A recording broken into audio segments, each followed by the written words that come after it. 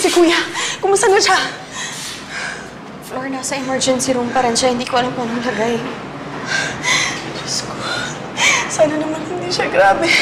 Ano ba kasi nangyari sa inyo? Ano ba problema niyo? Flor. Dok, kamusta pong lagay ni Angelo? He's suffering from brain hemorrhage. The CT scan shows some bleeding in the skull and the covering of the brain. I'm sorry, pero critical ang lagay ng pasyente.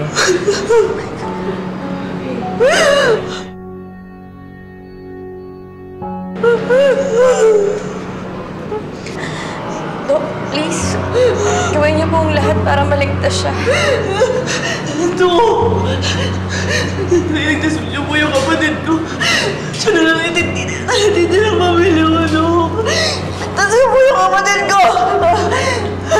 Gagawin namin ang lahat ng aming makakaya. We'll do the MRI and the other tests. If necessary, we'll bring him to the ICU so we can monitor him more closely. Kung kailangan ng surgery, we'll let you know. Iwanan ko na muna kayo.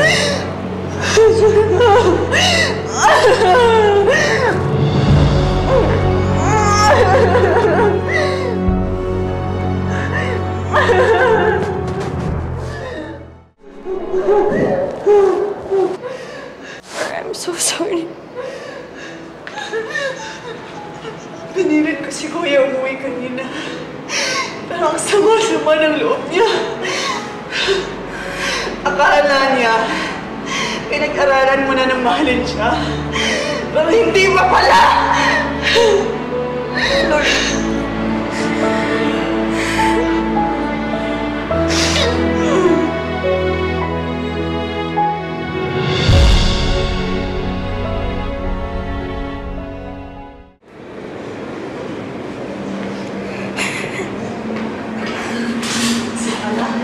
Masaya ka na, Emma?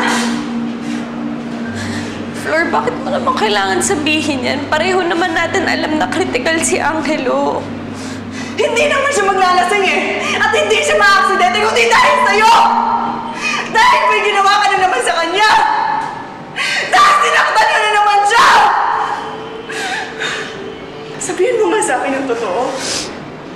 Anong ginawa mo sa kuya ko? Ha? Sabihin mo! Sabihin mo! Dahil ikaw lang naman ang dahilan nito eh! O baka naman dahil sa inyo na room, ha? Bakit? Bakit mo sinaktan si Kuya? Ano? Ano? Sumagot ka? Nakita na naman ba kayo, ha? Kasalanan mo to! Kasalanan mo to dahil kung bakit na-aksidente sa Kuya ko! Kasalanan mo ba?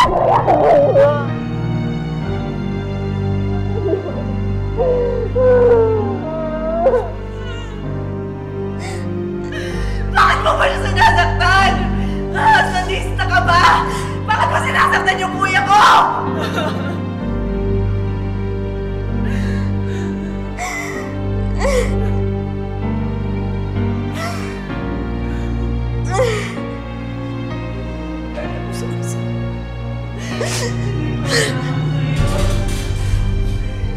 Tinulungan ka namin. Tinrato kitang isang kapatid. But you never failed to show me how ungrateful you are!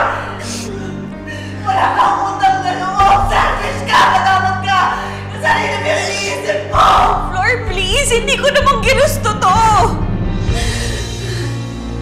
Hindi ko namang ginusto na ma-aksidente si Angelo. Importante rin siya sa akin. Ayoko rin siyang mapahamak, Flor. I swear, Emma. Ipagdasal mo na walang masamang mangyayari sa kuya ko. Kung hindi ako makakalaban mo, gagawin ko sa'yo lahat to. Anong nangyari sa kuya ko?